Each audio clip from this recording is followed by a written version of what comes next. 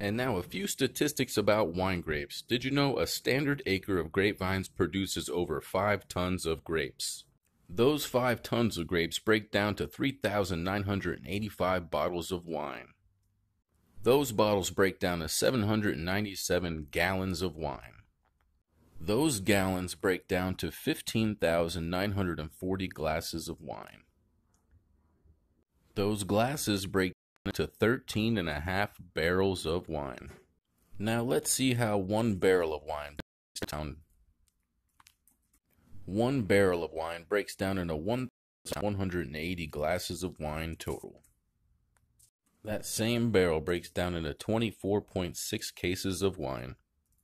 1 case of wine is equal to 30 pounds of grapes. Those 30 pounds yield 48 glasses of wine. Those 48 glasses of wine yield you 12 bottles of wine. Now, last but not least, 1 bottle of wine will yield you 2.4 pounds of grapes or 4 glasses of wine total. So share with your friends.